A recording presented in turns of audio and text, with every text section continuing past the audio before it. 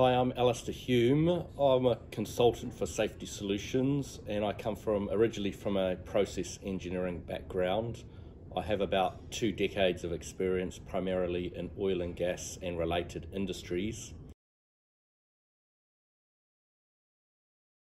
I've facilitated around 50 or so HAZOP and LOPA reviews. Most of those have been in the oil and gas, refining and petrochemical sectors, and they've mainly been for Middle Eastern clients. They've ranged in complexity from small modifications, one-day reviews, up to many months at a time, whole units of refineries kind of thing.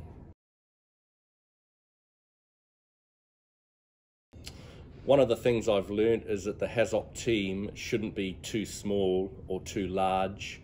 The ideal team size is 8 to 10 people. That's taking into account the essential attendees, which is the scribe and the facilitator, the process engineer and the operator, as well as other disciplines as required. I have been in HAZOPs before where there's been more than 30 people present, and I've found that to be unnecessary and unproductive.